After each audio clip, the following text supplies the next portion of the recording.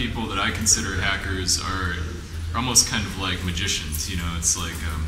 you see something and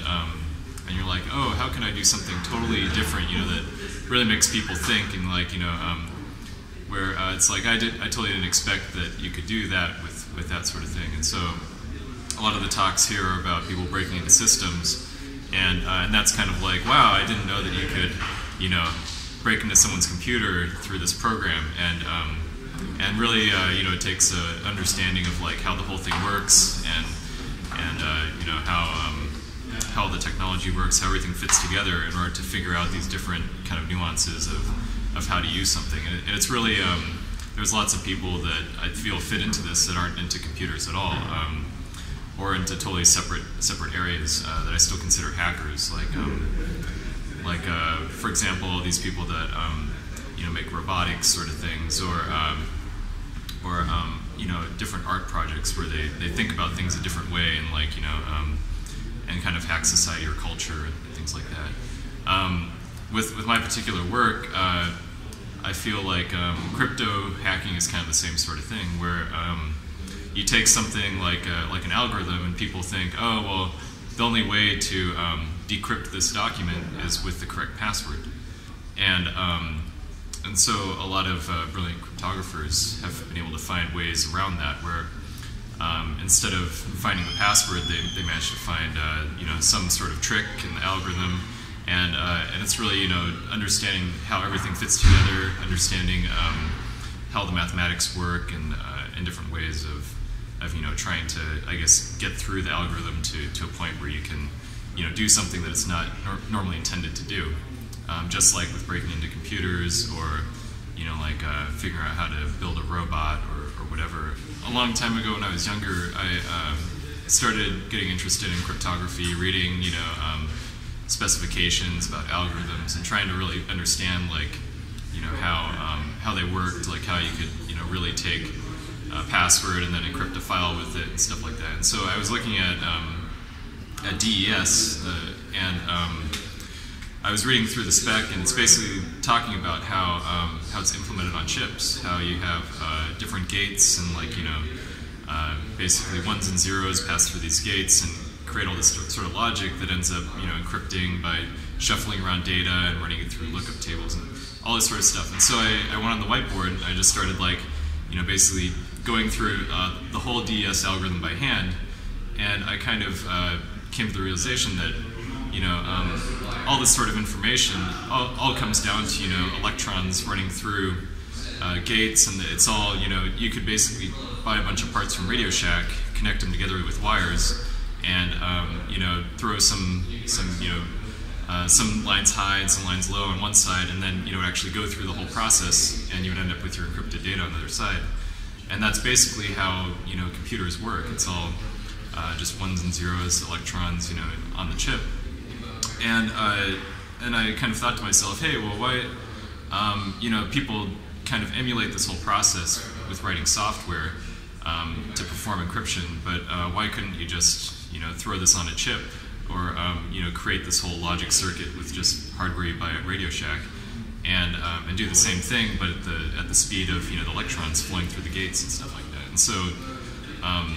I guess the current work that I've been doing is trying to figure out kind of different paradigms for running these algorithms much faster than what people traditionally run them at. And I guess a lot of people have, you know, that are hackers, try to get a really deep understanding of what's going on the system. There's lots of people that when they're looking at software, they actually go down, you know, and read the processor specs, look at how, you know, the gates work, and like, oh, well, what happens if you run the processor clock faster? You know, like, how does this really affect the underlying structure of what you're running on? And there's so many different levels, from the very top, you know, like doing a web application, all the way down to the actual processor. That I think that a lot of people in the hacking world really want to get that deep understanding of how, you know, everything works from the top to the bottom. And in that whole process, you end up finding interesting little, you know, bugs where it's like, oh, I wonder what would happen if this, you know, did this or that. And so I guess how I kind of got started with this is that I was kind of interested in crypto back then, but I didn't have the resources to go out and solder together, my own DES cracker or whatever.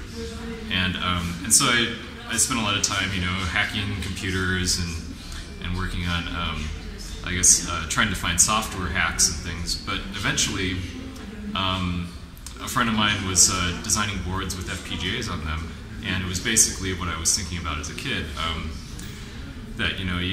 with an FPGA, it's basically like you're dragging gates, kind of like you buy at Microsoft, together, connecting wires together, and you can pretty much create that same sort of thing that I wanted to create as a kid, but you could program it onto a chip, and then the whole thing would function like that. It's like a programmable circuit board. So so when that came out, I was like, wow, this is exciting. I can actually do what I wanted to do a long time ago, and so I started messing with it, and throughout the whole process, it gave me kind of a deeper understanding about how crypto algorithms work, how computers work in general, and so I really think that like crypto and breaking into software and vulnerabilities and all these sorts of things are all kind of stem from the same sort of creativity of wanting to understand the whole system and find ways to use it in ways that people didn't normally expect. And do you think your work could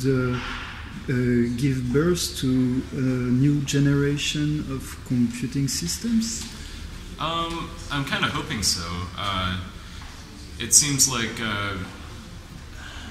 right now the whole processor market is moving more towards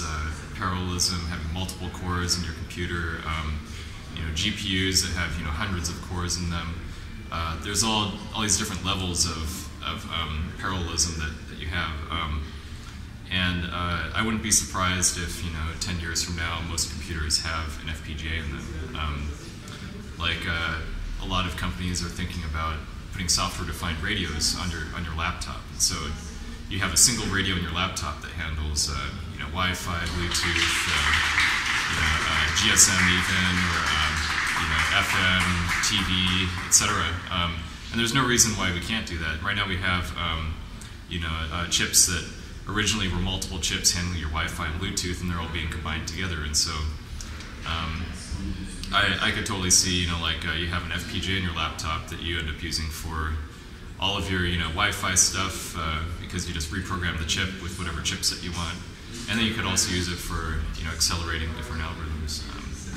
But I think the problem is that it's just a lot of these technologies haven't reached the mainstream yet. It's just like when computers first came out, it took many years for everybody to get them in their homes,